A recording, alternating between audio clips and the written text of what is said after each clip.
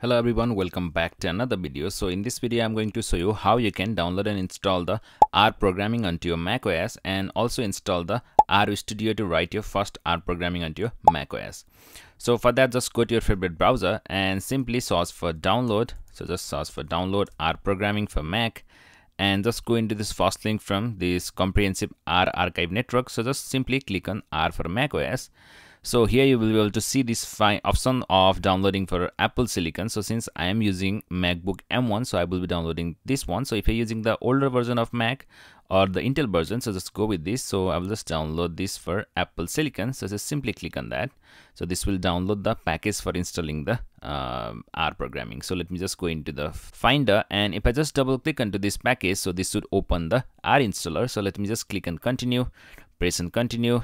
Click on agree the license agreement, just click on install and just simply enter the password of your Mac. So this should install the R programming into our system. So you can see this is saying the installation is successful. Let me just close this one and let me just move the installer into the task. We don't need it anymore.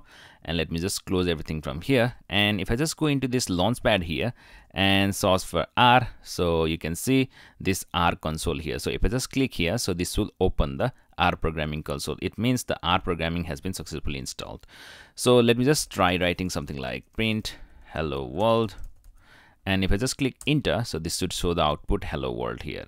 So similarly, we can just do the same thing with the terminal as well. So let me just click on done save. Let me just open the terminal from Spotlight source. And if I just type R and click enter, so this should open the same console. So let me just try writing hello world here as well. So you can just simply type hello and click enter. So this is the output here.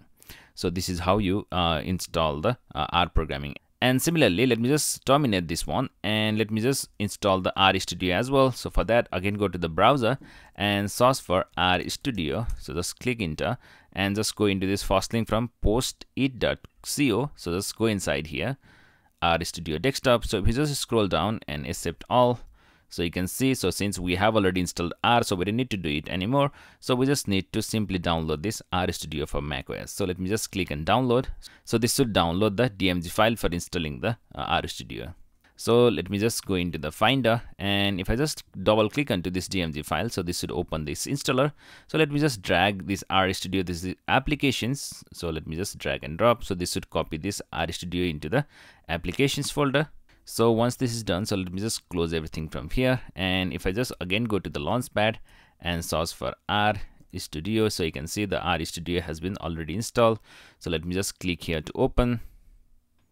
So let me just click on open. So here you can see, so this is the UI of RStudio. So you can just write the program from here and click enter. So you can see the output here. So you can see the files, plot, packages. So you can do a lot of things from here. So this is how you can basically install the R programming and RStudio onto your macOS.